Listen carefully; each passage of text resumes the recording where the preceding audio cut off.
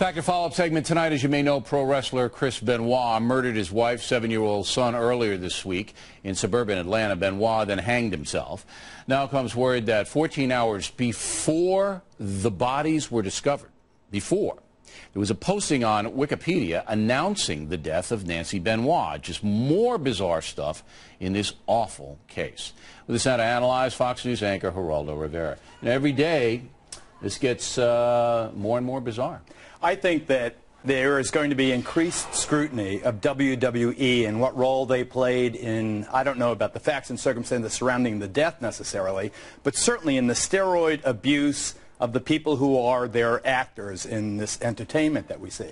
It obviously combines great athleticism, but there's also heavy steroid use. They know about the heavy steroid use. Today there were raids on Benoit's doctor in the Atlanta area, raids on the internet pharmacy in Florida that also prescribed drugs to him and many others. So I think, and when you recall that WWE did everything it could in the immediate wake of this tragedy to downplay the possibility that there was roid rage and say, oh, no, it was because the couple had been feuding over the care of their developmentally disabled 7-year-old son, Daniel.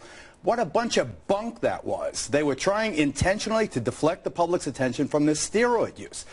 But now comes this mysterious Wikipedia posting at midnight on Sunday. Remember, the bodies are legit, right? We don't know. We don't know. It is legit that they received the posting. We don't know if it could have been by chance a hoax posting that he missed the PPV, he missed the pay-per-view. Unbelievable coincidence. It would be an unbelievable. But I'll tell you another coincidence. The authorities say that here is Chris Benoit. He kills his wife, Nancy, on Friday, June 15th, or Saturday, June 16th. Did you know that on Friday, June 15th, a woman named Sherry Martel also died of unnatural causes related to drug use? Who is Sherry Martel? She is another woman connected to this group of professional wrestlers. Indeed, the guy who was the original husband of Chris's wife, Nancy, the one he allegedly murdered, he was this other woman, Sherry Martel's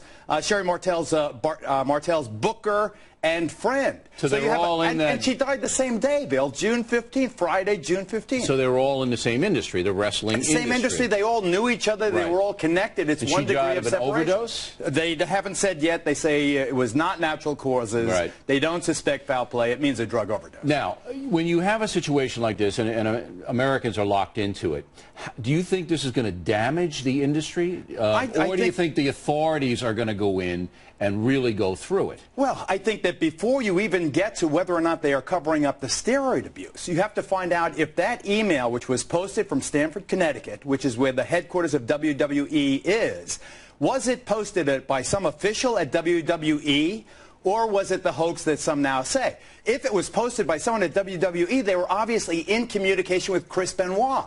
It is alleged on that Sunday night, June 17th, Chris Benoit was IMing. He was instant messaging people, talking to his friends as he's watching the wrestling event that he was supposed to be at in Texas. Right. So here he's going like this. Did he send a text message to WWE, I killed my wife, or my wife just died? What did he say? Did Chris say? And who at WWE caught those messages? I think the feds have to subpoena every single electronic Is it a federal investigation now? Because the Atlanta authorities are handling a murder case. Yes, and New York and DEA did the Florida drug raid, so the feds are already involved at a certain level. But I think this is going to be gigantic. This will affect WWE. We don't know if it's a double murder-suicide or it's something more insidious. Maybe it's a triple murder. Maybe it's a quadruple murder. Well, if they can prove that steroid use was ordered by the top guys in the Wrestling Federation, they'll arrest them. I don't know if you go that far. What if you can prove that everybody in town knows that everybody is doing whatever everybody is doing, steroid use coming out the gazoo, and do nothing? Now it's a little less clear as to their criminal liability, but I think you've definitely got a story here that will affect professional wrestling. And just like boxing went down at one point because of all the corruption and the fixes and all of that. You're going to have indictments in this out of this case. All right. Geraldo Rivera, buddy, thank you, as always. And watch him on the weekends at 8 o'clock.